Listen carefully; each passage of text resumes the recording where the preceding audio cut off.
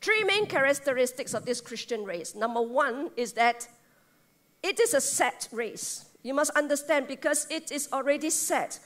God has set before us, it says. God has set the race before. It's not our race, any old how we want to run, and we run here, we run there, but God has set that personal race for us. Number two, it is a personal race. It is a race that, nobody can run for you. You must run it yourself. And although the race may be difficult, there are mountains high and valleys low, and there may be gravel, there may be stones around the way, there may be large boulders and so on, but yet you still have to run that race yourself. We can run with you, but we cannot run for you. So that's a personal race that all of us have to run. You may carry your baggages with you. No one can carry that baggage with you. We can pray alongside with you and so on, but you are the one who should let off or strip off all the baggages that you have holding you. And later on, we'll take a look at what are some of the common baggages and issues. And thirdly, it is a forward-looking race. The race is set before us. So we cannot run and retreat and say, no, I'm not going to run this way, I'm going to run backwards. Because backwards is where you come from, and you don't want to go back where you come from. And when you run forward, it is running towards the finishing line. Now, every athlete knows that what they want to do is to score the goal. Whether you are a runner, whether you are a swimmer, or whether you are a team that plays basketball, you want to win the goal. And so here in our personal race, in our Christian race, we want to win the prize for the upward call of God, the goal that Paul was talking about, G-O-A-L. Not G-O-L-D. And the goal is that when you see Jesus at the finishing line, Jesus is going to command you and say, well done, good and faithful servant. You have persevered well, you are faithful, and you have done well. Enter into the joy of my master. So this is what we want to hear at the end of the day, the end of the race, that when we run with endurance, our focus, Lord Jesus, is at that finishing line. Just as the runner thinks that the finishing line is just a line across, and once they dash that line and break that line, they're going to get a goal. And so that is the same for all of us. Amen? Amen. Only one. All right. What is it that slows us down? What is it that slows us down? This is a list of what I have actually thought about, and we have ministered to a lot of people, both Pastor David and I, and most of people that we ministered have all these issues. So there are 9 different types. Of course, this list is not exhaustive. You can actually, have other baggages and all that as well. So baggages that come from our past, we bring it along with us, even in our Christian walk.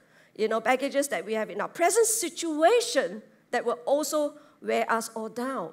So rejection, jealousy, envy, anger, pride, grief, sorrow, regrets and guilt, fear and anxiety, addiction and temptation, offenses and unforgiveness. All these are the ones that actually trip us up and weigh us down. So I want to suggest to you today, I want to go into specific aspect of the list, and then after that, give you a little bit on the ways that we can overcome it. And then after that, at the end, I'm going to wrap it up with ways to maintain our healing and our freedom in Christ. Sounds good? Okay. Sounds good? Yes, that's right. Pastor David just asked me, can you do it fast? I said, no, I cannot run the race fast with all these baggages. So we're going to throw it one by one, and when we do it, we can run fast. Amen? Now, rejection is a very complex issue. Very complex. We have a rejection tree that out from the rejection tree sprouts all the fruit and what we call the symptoms of rejection. But primarily, rejection actually means to throw away as anything which is useless or vile, to cast off, to refuse to grant, to refuse to accept. All right? Rejection means out of throwing away, the art of casting off, forsaking, refusal to accept, or even grant. People may reject you. People reject you, it becomes personal. People may not reject what you say, not reject what you propose, not reject what you want things to be done. So there's a casting off. I don't like this idea. I don't like this proposal. Your boss will throw it back at you. That's rejection. all right? And sometimes we get offended, and sometimes we get hurt. We get pain because some things that we want to feel accepted has been taken away. Rejection, therefore, has all this. Be ignored by someone you love, especially someone you love. Be ignored by him or her. Having been left by a parent or a guardian and feeling that you don't belong. Don't belong in the family. Don't belong in the church. Don't belong even in the office, in the workplace. You are left alone, no one to help you, especially by those who should love you, actually, who should protect you. I read of children, very young children who have been mistreated, abused, even sexually abused by their stepfather. How is that so that the own mother can stand by and allow the stepfather to sexually abuse her own children? It's unthinkable. That's a lot of rejection issues there. Not able to trust anyone anymore. Once you're rejected, you can't even trust God. Say, how can God allow these things to happen? You can't trust him. Feelings of unworthiness and no value, feelings of uselessness. I can't do anything. Everything I do is wrong. Every idea I throw is wrong. So I'm not going to do anything. I'd rather give up. That's what rejection will say to you. Feelings of not being loved and accepted. You aren't important, nor your needs are important. I overlook them. Feeling that no matter what you do is not good enough and driven to perform to be loved. Rejected people reject others. Why? It's because they do not want to feel rejected anymore. They do not want to feel the pain of being rejected. Therefore, they reject others. Before you reject me, I reject you first. You know, that kind of situation. It's a coping mechanism of a person being rejected. And so they say, I'm just going to build these walls of defense around me. I'm not going to have anyone to talk to me or tell me what to do. I'm not going to tell you and talk to you and tell you what to do. This is what rejection does. Because if the wall is broken, the rejected people feel very vulnerable. They feel that they are so weak. They cannot defend themselves, so they build walls around them. All right? So, driven, and some people cope by drivenness. That means they just want to drive themselves to work. They drive themselves to obtain a performance. And then after that, the boss says, it's very good. Okay, do well. All right? So they are happy because of that. If I cannot overcome rejection, I'm going to prove to you that I am good and I can do the job. Ways to overcome rejection and know that, first of all, when I say no, it is believe and understand and know in your heart and in your mind that you are always loved and accepted by God. Amen? Now, no matter God doesn't have KPI and say that, oh, you're good, I will give you this, you're good. God loves you for who you are, and God loves you for what you do, and not what you cannot do or what you can do. God loves you. That's it. Finish. Full stop. Zilch. Okay, that is what God, and you are secure in the love of God.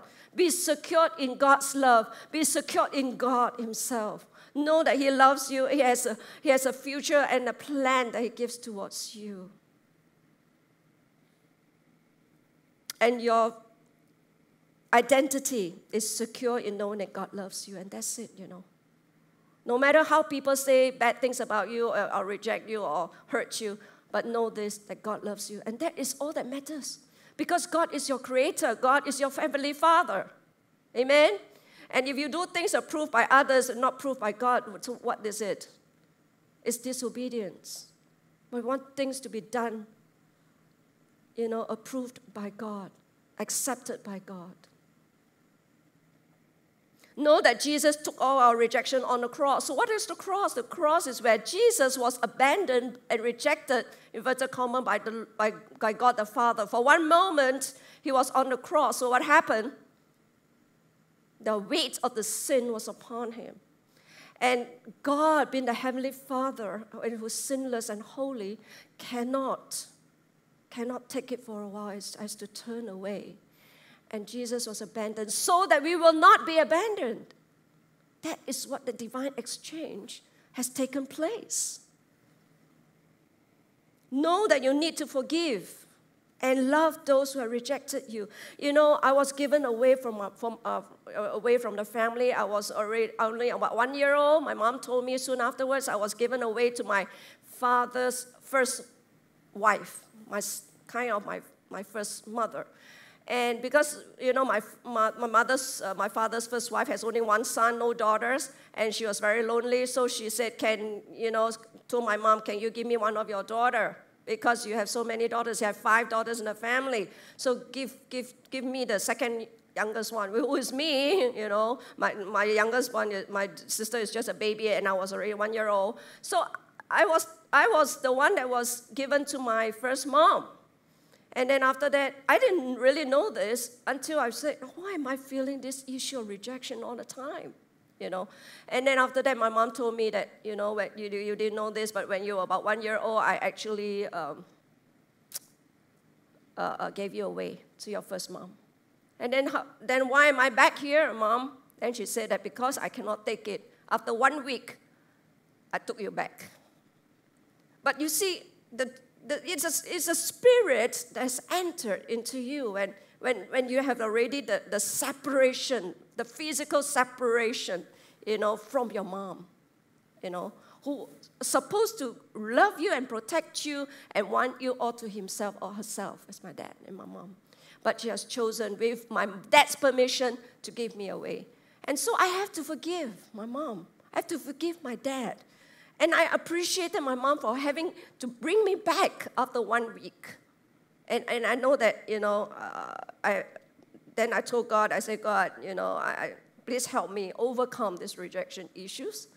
And the Lord says, you know, Linda, you are my beloved daughter in whom I'm well pleased.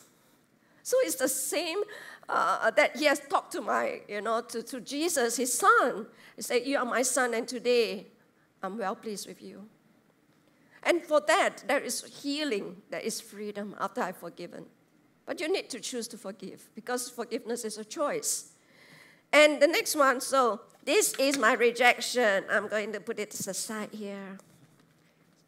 All right, the next one is jealousy and envy. Very, very dangerous, jealousy and envy. I've seen a show where this woman was so jealous of the other woman, and then, you know, the other woman has almost snatched away the man that she really loves, and she has to plot, and she was so jealous and so envious, she has to plot how to take care of this woman and make this woman suffer, and eventually wanted to kill this woman to end this woman's life so that she can have the guy to himself. But eventually, sin finds them out. And she was then, you know, the consequences of that sin find her out, and eventually she really was sent to jail because of something that she has done. Jealousy is a fear of being displaced by a rival in affection or of favor. And it corrupts our motives, corrupts our thoughts and actions. Envy, on the other hand, is a feeling of discontent and resentment aroused by another's desirable possessions or qualities. I envy you. You are prettier than me. You are more popular than me. You know, you do things better than me. All right, you have a bigger house than me. You have a bigger bank account, but who's going to tell you how much they have? You have a bigger account than me. And then you have prettier daughters, handsome sons than me. You have a bigger car than me. Envy. How many of us, have you heard of this green eye monster called envy? Have you heard of this phrase? All right, green eye monster. Wait and see. Because they're always having this kind of, you know, things like, I want to get rid of you. This is a sin area. All right, Galatians 5:26 says, let us not become conceited or provoke one another or be jealous or envy of one another. For wherever there is jealousy and selfish ambition, James 3:16, there you will find disorder and evil of every kind. Isn't that correct? When you are jealous or envy people, you just really want to get rid of the person. And you just say that I'm going to do everything that I can. If you don't have the love of Christ, if you don't have Jesus Christ in your heart and in your life, you will do the things that you will destroy this person, and then therefore destroy yourself ultimately in the end, because there got consequences. All right? So let's take a look at how do we overcome jealousy and envy. Number 2, acknowledge. First of all, we need to acknowledge people. Sometimes we are so blinded by our own issues that we don't see it. Other people see it, but we don't. And when they tell us, we get offended. Are you sure or not? Maybe, you see wrongly. Like nobody tells us, you're the only one who tell me, How can it be? And all that. So acknowledge, first of all, ask God to search your heart. Acknowledge that you have this jealousy and envy or envious of other people. Number 2, choose by an act of your will to get rid of it. Now I say choose to get rid of it. It is true. Because you cannot just say, no, I'm done with jealousy and envy. I'm no longer jealous and envy anymore. That you can't. Because you have to say, Lord, I know that I'm jealous and envy. I'm so sorry. I need you to forgive me. Help me overcome this jealousy and envy. All right? So that's how it is. Then have a thankful and contented heart. Do you know that a lot of jealousy and envy arise because you're not contented with what you have? You're not contented with who you are. So have a thankful and contented heart and say, God, you have gifted me this face, this look, this body, and so on. I'm happy. I receive it with gladness and thankfulness in my heart. You have gifted me. You have gifted me so many talents and abilities. I'm not as talented as somebody, but I know, God, that you have given it to me, and I am very thankful, Lord. Be contented.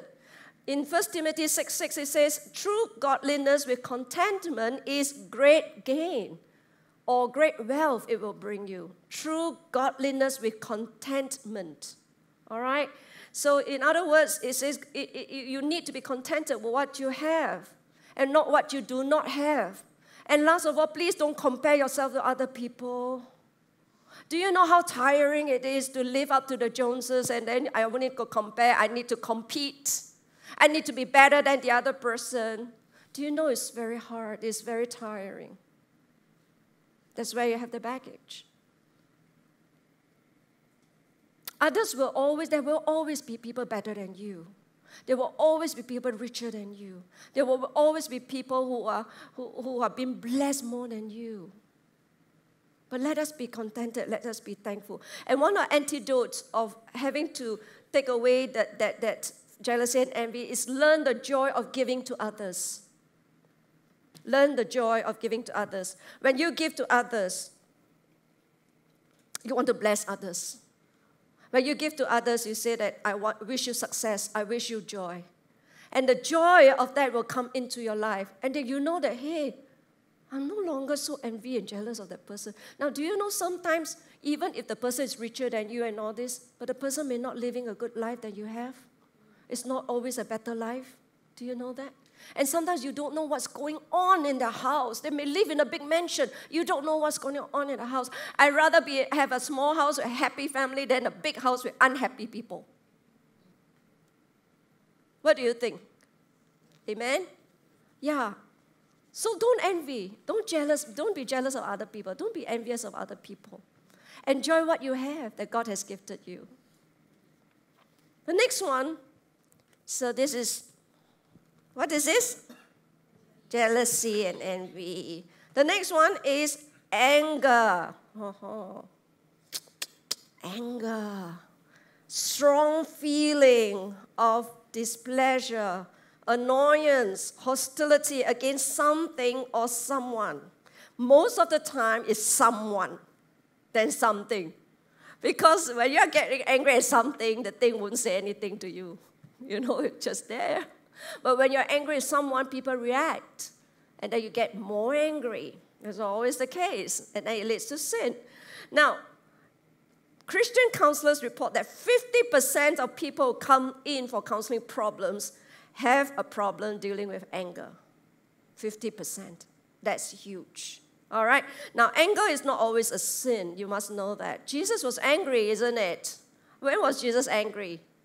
When his temple was exploited. People supposed to to go there and to worship and to pray. But then, there was this people at the market, exploiting people, selling doves that are money, are charging a lot of money. There's money changers there. And Jesus was angry, and Jesus actually overturned all the tables. And he says that, my house shall be called a house of prayer, but you have turned it into a den of thieves. Righteous anger.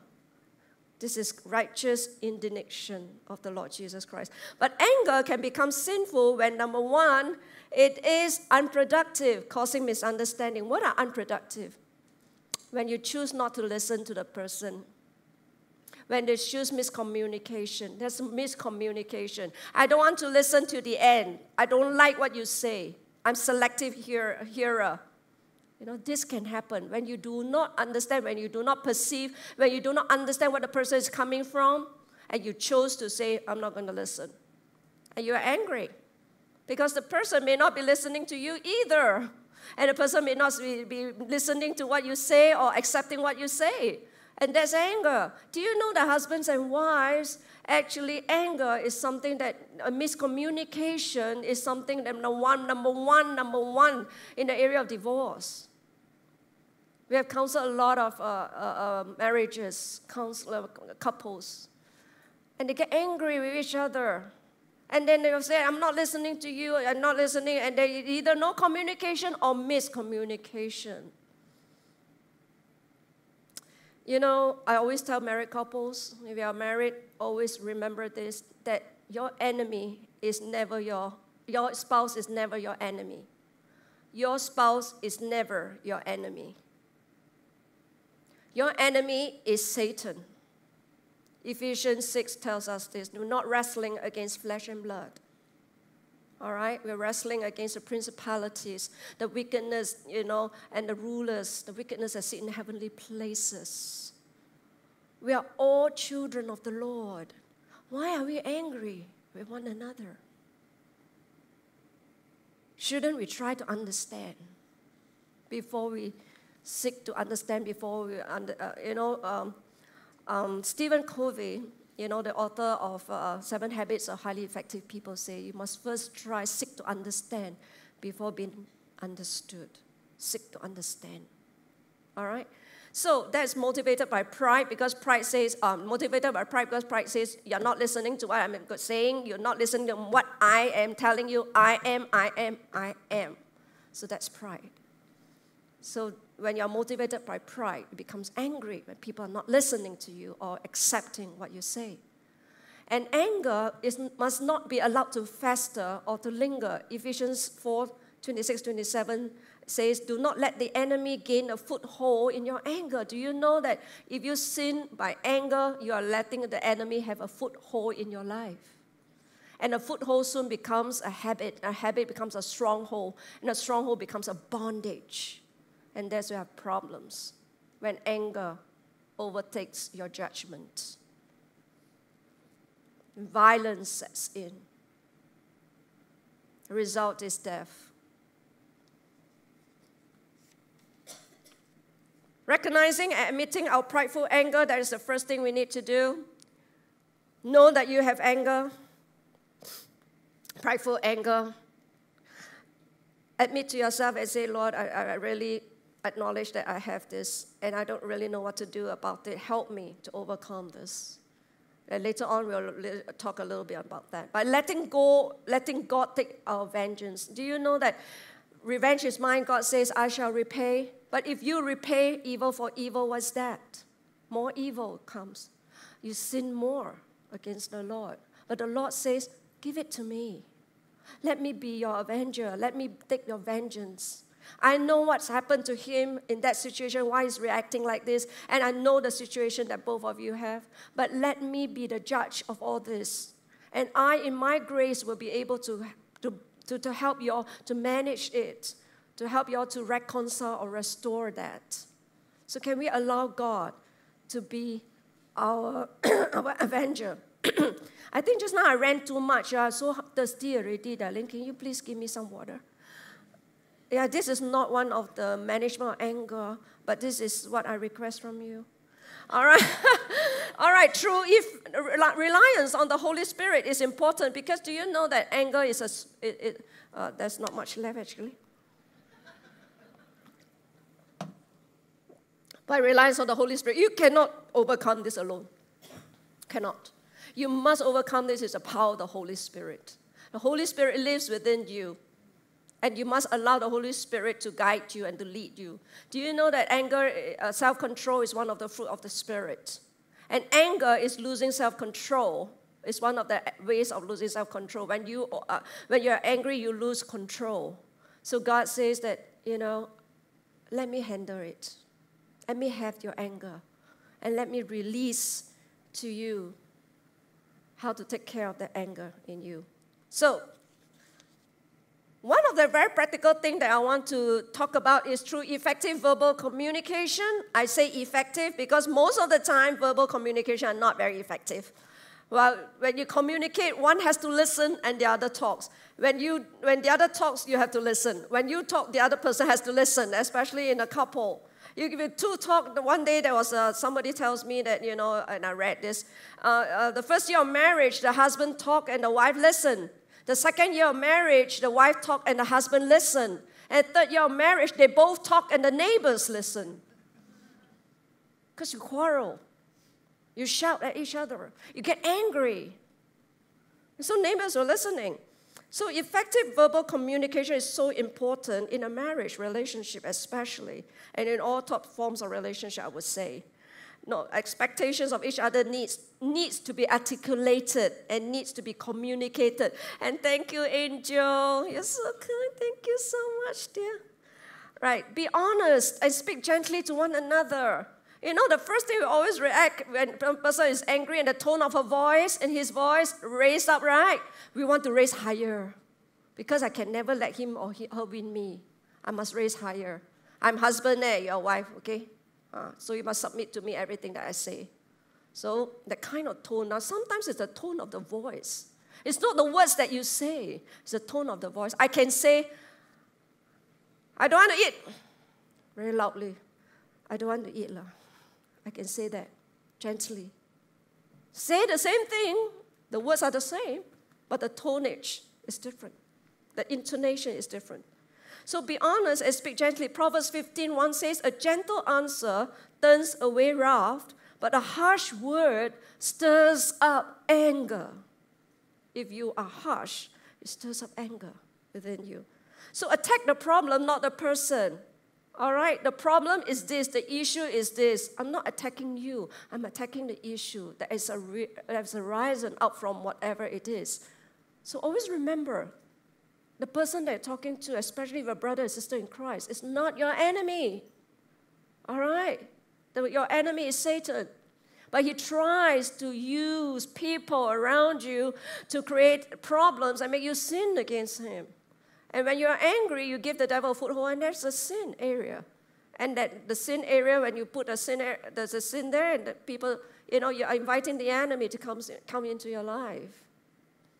So act and don't react. So, this is anger. Hit the box, don't hit the person.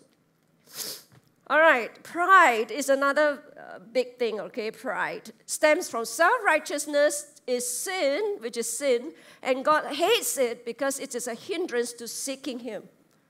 This is exactly what happened to the enemy, isn't it? Lucifer, before he fell to become Satan, he was Lucifer in the heavens, and he wanted to usurp the worship that the angels gave to Jesus or gave to God. And because of that, God kicked him out of heaven, and then he came to earth. God hates those who proclaim they're self-righteous. The wicked are too proud to seek God. They seem to think that God is dead. God is not dead. God is so alive. For the world offers only a craving for physical pleasure, a craving for everything we see, and pride in our own achievements and possessions. These are not from the Father, but are from the world. God hates pride. It always takes the form of self-righteousness, takes the form of self-exaltation and selfish ambition. It was a sin of disobedience that Adam and Eve actually ate the forbidden fruit. But do you know that when the devil comes and he tempts Eve, he said that, are you sure God says that? Because when you open your eyes, you will be like God. So if I'm prideful, I say, yes, I like to be like God. I want to be like God. I want to be God. That's the pride that's running in there. That causes a person to disobey. How do we then overcome it? How do we overcome pride? There are three main things. Adopt a searching attitude. Search your heart. King David said, search me, O God, and know my heart. The heart is deceitful above all else. Who can know it? Not even yourself sometimes. Only God knows your heart, and God sees your heart. Try me and know my anxious thoughts. Points out anything in me that offends you, God. And then lead me along the path of everlasting life. Search. Got to do a search. Sometimes we want to find out something, we go Google and we do a search. But it's so with us that God says, search your own heart. Ask me to reveal anything in your heart that is offending me, and I will show you. So sometimes we need to do that in our own quiet time. Adopt a servanthood attitude. That's the antidote of pride. When you are a servant, you are humbling yourself down before Him. That is the antidote. And remember this incident where the disciples are asking Jesus, who do you think is the greatest in the kingdom of God and all this, and they tried to be one of the greatest and all. And Jesus told them this, in this world, the kings and great men lord it over the people, yet they are called friends of the people. But among you, listen to this, but among you, it will be different. Those who are the greatest among you shall take the lowest rank, and those leaders shall be like a servant to you. Now, DG leaders, one of the things about leadership is you lead by serving, and you serve by leading. All right? You lead by serving, and you serve by leading your people. That is servanthood attitude as a shepherd. And the last one is adopt a submissive attitude. Submit to one another out of reverence for Christ. For Christ, out of reverence for Christ. Submit yourself unto us. Submit to the government. Submit to the laws of the land. Wives, submit to your husbands in all things. Submit yourself to one another. Even though a pastor can submit to a member, submit to one another. That is what God wants at the end of the day. So that there will be order in the family. There will be unity in the family and in the working place and in all aspects. Number 5 is grief and sorrow. So this is pride. Throw it away, Blackie. So next is grief and sorrow. I'll go quickly. Grief is always accompanied by sorrow and has all these kind of qualities or kind of the symptoms. A series of disappointments when people you love disappoint you is always grieve you. Your husband may grieve you, disappoint you. Your boss may disappoint you, telling you that I promised you a promotion, but then it didn't come through. Your heart broken repeatedly, and a shattered relationship, your heart being battered and bruised from repeated attacks from the enemy, anguish over long-term problems, perhaps in a marriage relationship, and then a myriad of other discouraging, devastating, and damaging life events such as the loss of a loved one. Women tend to be more broken emotionally, I can tell you this, but men, you are also broken, it's just that you don't show it. Am I right? Woman, you cry it, and it's crying, it's just actually letting out of that and becomes a healing in the process. But man, you keep a lot of things to yourself. And that doesn't mean that you are not being grieved, you're not grieving. A merry heart makes a cheerful countenance, but by sorrow of the heart, the spirit is broken. There's a lot of sorrow. The spirit is broken. A merry heart does good like medicine, but a broken spirit dries up the bones. When the bones are dry up, you go into a state of depression if you allow grief and sorrow to spiral down. So arrest that before it's too late. Now, my dad passed away in 2003. And my best friend, Jenny, in ministry, in my previous church, she passed away in 2004, breast cancer. And my mom passed away because of a sudden heart attack 2 hours after she has attack in 2005. 12 days later, my father-in-law passed away because of stomach cancer. And then my older sister passed away in 2006 because of cancer of the breast. In just 4 short years, 5 of my loved ones passed on. And I said, and you know, sometimes you joke in the family, who's next?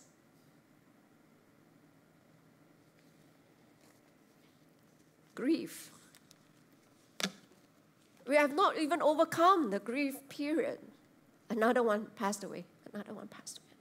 12 days later, my father-in-law passed away. But how do we handle this? How do we handle grief? It's not that, you know, grief is something that we ask for it. You know, it comes because of something that has happened.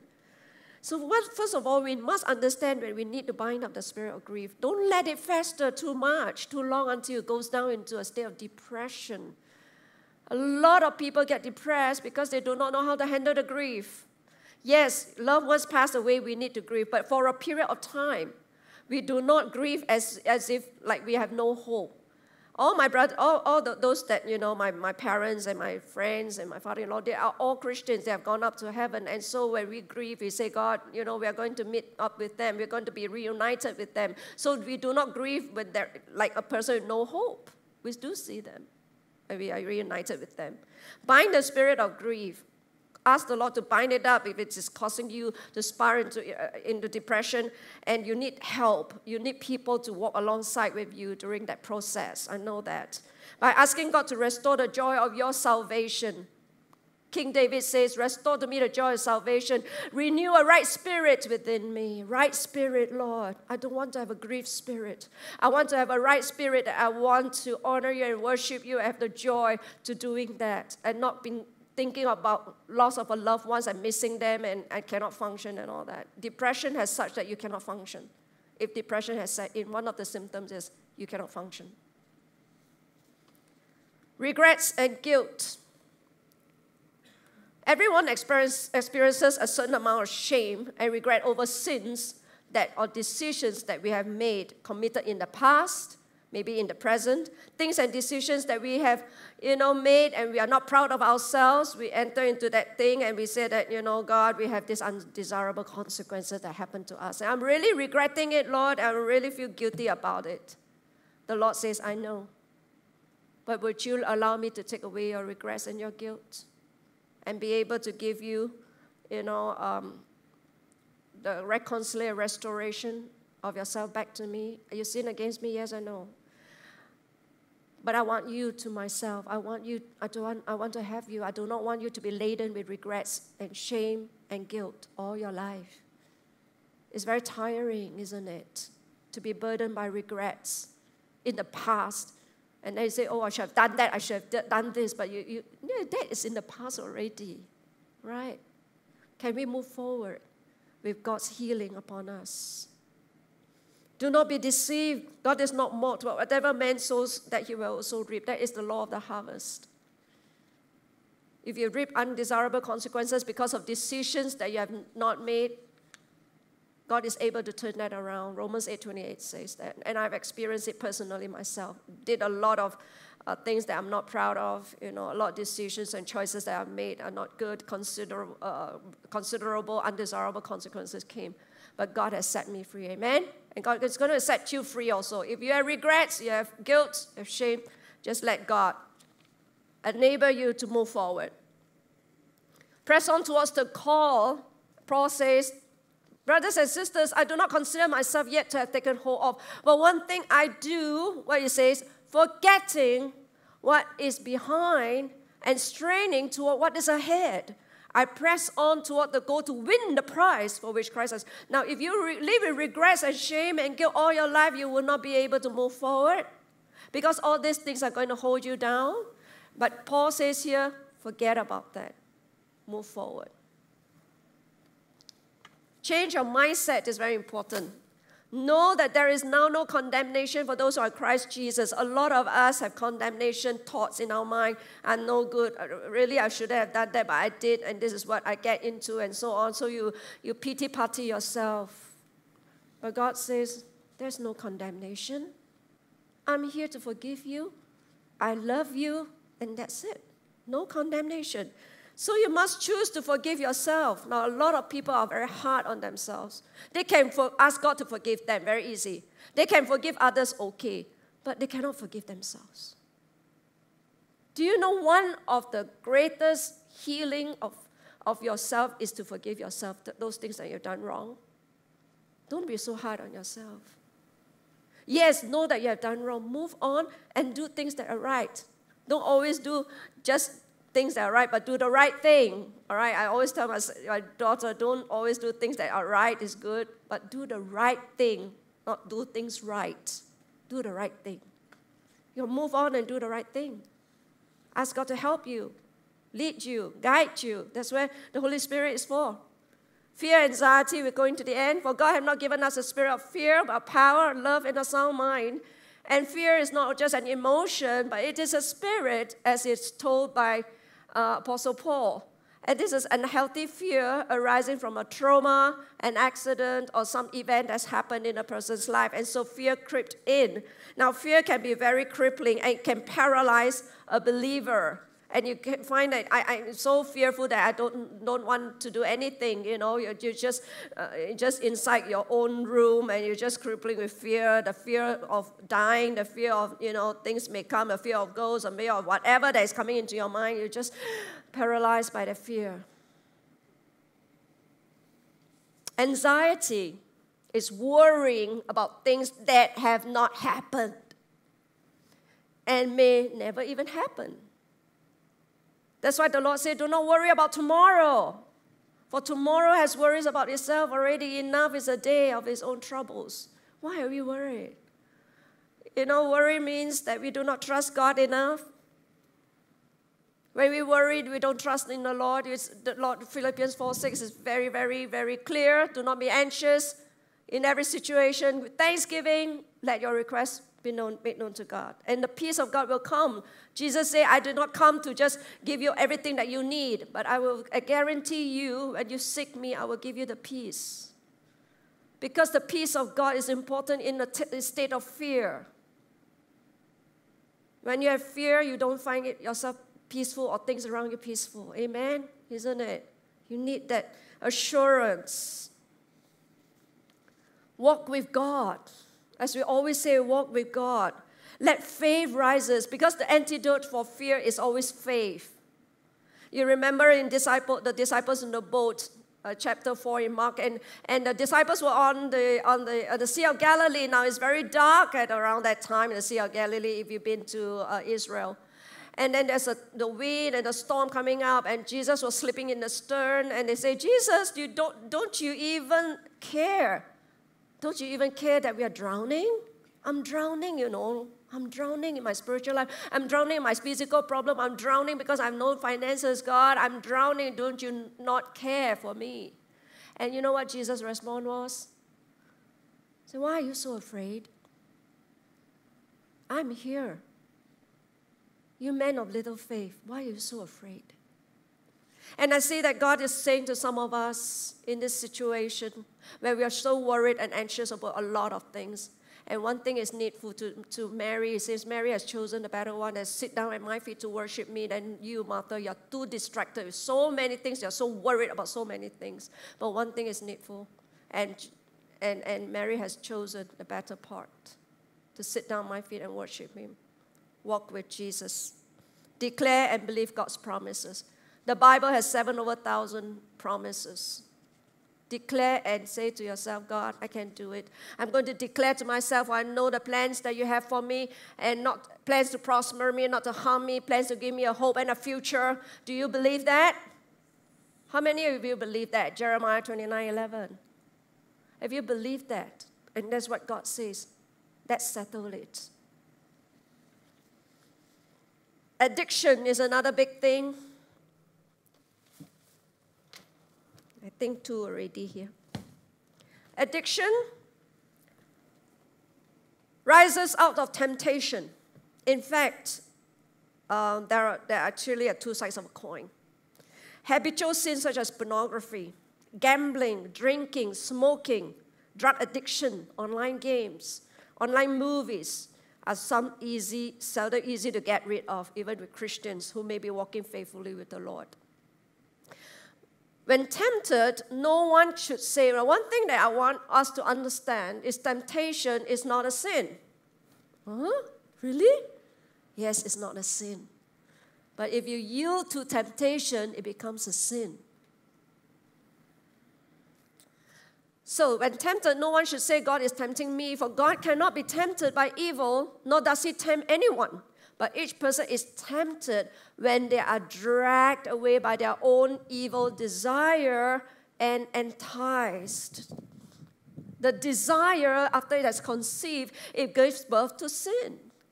And then sin, when it's full grown, it gives birth to death. Like HIV, when it's full-blown AIDS, it gives birth to, it will die. You will die from it, full-blown HIV. All right? So it's full-grown, it gives birth to death. So every time you say, the devil makes me do it, the devil is like this, the devil is like that, you have a choice. You have a choice to flee from temptation. You have a choice to say, no, I'm not going to do it. God, you are in me, and I'm the temple of the Holy Spirit, my body is. I'm not going to give in to temptation. I'm not going to give in to watching pornography. Because it corrupts your mind. And then when your mind is filled with that, what kind of mind would you want? You want the mind of Christ. You don't want a mind that is filled with fantasizing about other women and all. I'm very, very, very, very direct here, I hope. I make no apologies to it, because in the end of the last days, we want to be people walking with God. We want the people that are strong, walking with God, holy, pure before God. Can I hear an amen? Confess and repent. What is it that you have been doing? Acknowledge your issue, confess, repent. And you can only do it by the power of the Holy Spirit. You must have the Holy Spirit enabling you, empowering you to overcome sins. Because the arm of the flesh is so strong. And Jesus said what? He said that the spirit is willing, but the flesh is weak. So you must overcome that by the greater empowerment of the Holy Spirit over your flesh. Find an accountability friend. We always tell people through our ministry that who is your good friend that you can trust and that you can share your problems with, so that this friend can come alongside you and hold you accountable. How's your work? How's your week this week? How's everything? Did you go back to that sin area? Your friend will hold you accountable. And then you will begin to find the victory, slowly but surely. Last one, but not least, is offense and unforgiveness. Offense is an annoyance or resentment brought about perceived insult. It is a perception, okay? Sometimes the person may not say things to you to hurt you intentionally or unintentionally, but it's perceived by you that the person is saying these things to hurt me.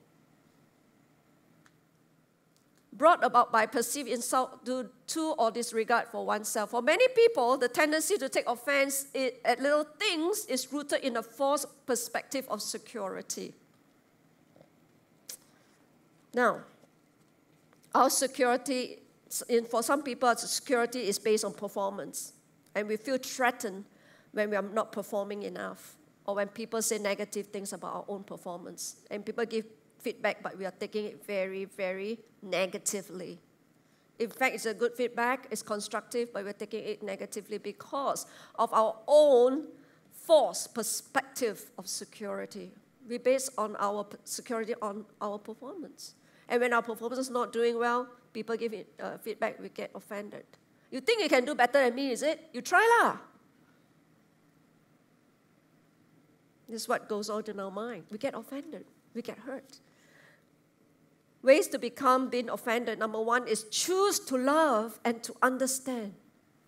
If it's false kind of security, then choose to understand the other person, where the other person is coming from. Love covers a multitude of sins. Above all, love each other deeply because love covers over a multitude of sins. How to overcome offenses is to love. And not just love each other deeply, Peter says.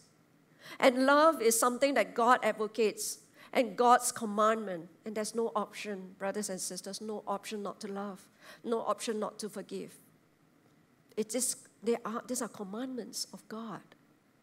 And if we are obeying God's commandments, we are called His disciples, isn't it? We need to understand where the person comes from and why is she reacting the way she does. Perhaps she doesn't even mean what she said, and we react. And then after that, I don't want to talk to this person anymore. I'm going to leave. I'm going to go somewhere else because, I'm not going to look at this person in the eye. I just can't.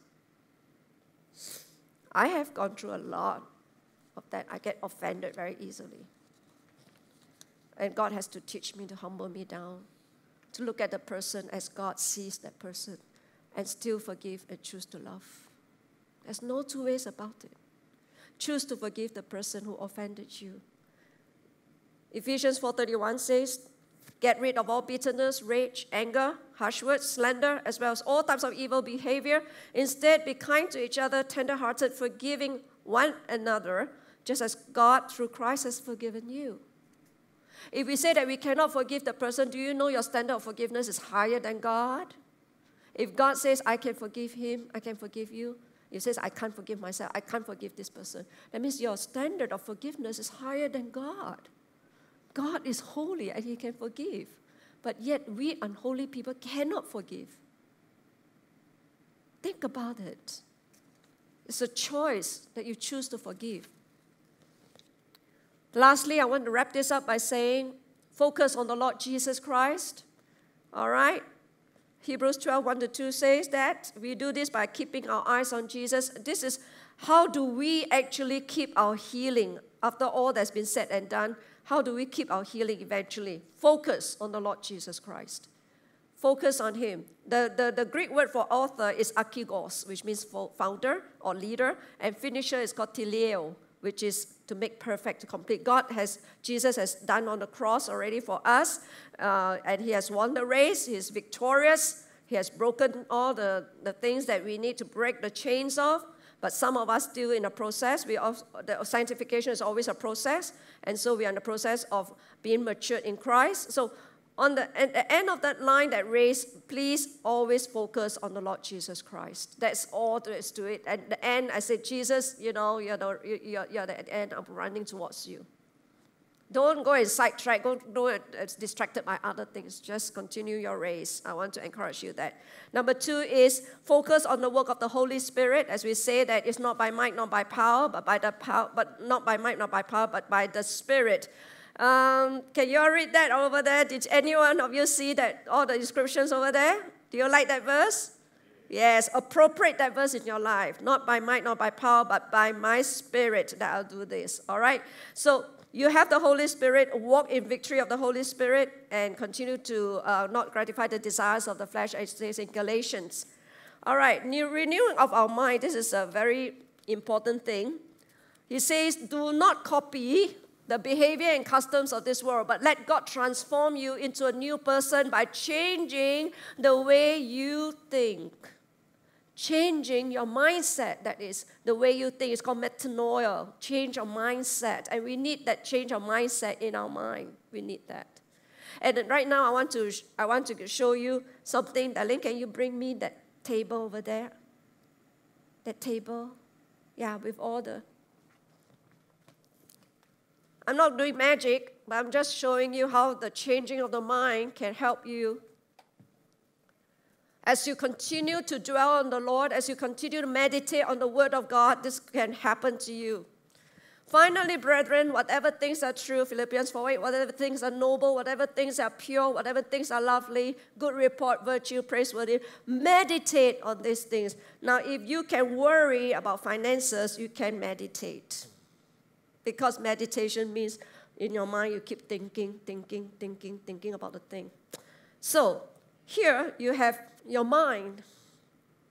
It may be corrupted by a lot of things. It may be thinking about a lot of things. It may have worries inside, it may have fear inside and all this. And here you have God, the Holy Spirit, which is pure. All right, without any blemish. And then what are you going to do? Word of God, renew your mind. This is how it goes. Whatever, can everybody read that? Whatever bread, as I pour into here, you will see the change in your mind with the word of God. Everybody read together. Finally, brethren.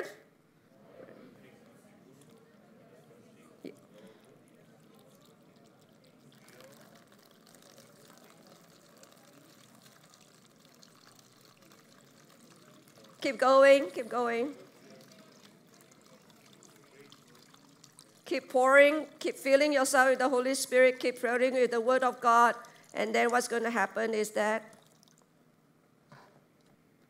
this is your mind. Renewing your mind, the Word of God. Let it seep in, let meditation come in, and let it dwell on it, whatever is true, Philippians 4:8.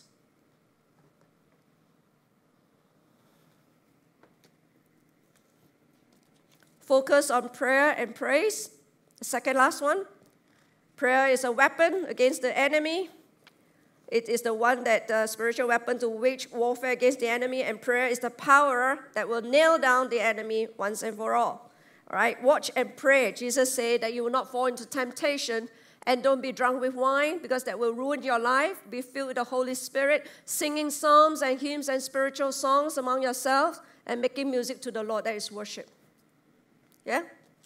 And the last one is really focus on fellowship of the saints. The fellowship of the saints is important, accountability purposes.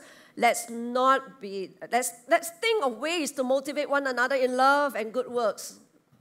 And let us not neglect our meeting together as some people do, but encourage one another, especially now that the day of his return is drawing near. And I want to encourage all of us, do not neglect the meeting of our house groups, our DGs.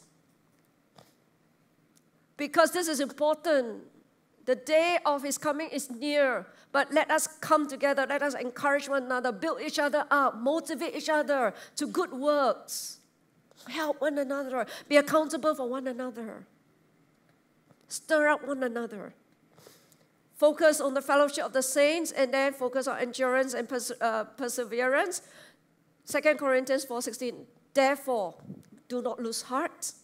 Remember at the end of Hebrews 12:4, do not lose heart, do not be weary. Even though your outward man is perishing, yet the inward man is renewed day by day. Give a chance for the Holy Spirit to work within you, will you? For our light affliction, which is for a moment, is working for us a far more exceeding eternal weight of glory. So, lastly, I have fought a good fight. I have finished the race.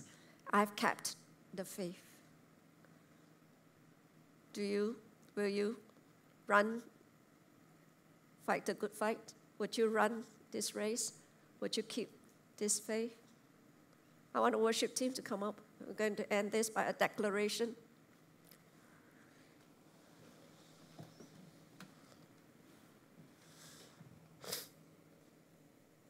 We're going to declare. I want everybody to stand up. You've been seated down long enough. Just stand up. And we're going to declare this because there's power in declaration. There's power in telling, God, this is the things I believe. This is what is happening, but this is the way I believe, and I want to be victorious. We're going to declare in a short while Pastor Tricia will play on the piano quietly, and then we're going to read this together. Ready? Are you ready? 1, 2, 3. I declare that I'm secured in the love of God. I'm accepted and loved by God. I'm assured that God works for my good in all circumstances. I'm free from any condemnation brought against me by the enemy, and I cannot be separated from the love of God. I declare that I'm forgiven, I have forgiven, and I will continue to choose to forgive, especially those who have offended me. My life has been established, anointed, and sealed by the Holy Spirit. My life is hidden with Christ in God, and I'm confident that God will complete the good work He started in me. I'm a citizen of heaven, and I have not been given a spirit of fear, but a spirit of love, of power, and a sound mind. I am born of God, and the evil one cannot touch me. I'm significant as I am a branch of Jesus Christ, who is the true vine. I've been chosen and appointed to bear fruit. I'm God's temple and a minister of reconciliation for God. I'm seated with Christ in the heavenly realm. Amen. I'm God's workmanship, and I approach God with freedom and confidence. I can do all things through Christ who strengthens me. I have the victory in Christ, and I'm called to be an overcomer as Christ has overcome the world. And in Him, I'm more than a conqueror. I declare that I will focus upon the Lord despite what is happening around me. And I will rely on His Word and the Holy Spirit to guide and counsel me. I declare that I will continue to pray and not be weary and not give up. Lord Jesus, help me to fight the good fight, to finish the race, and to keep the faith. And all this we pray and ask in Jesus' name. Amen and amen. Let's give God the glory. Hallelujah. We're going to sing a song, The Victor's Crown. And let's make it as a prayer to the Lord this morning.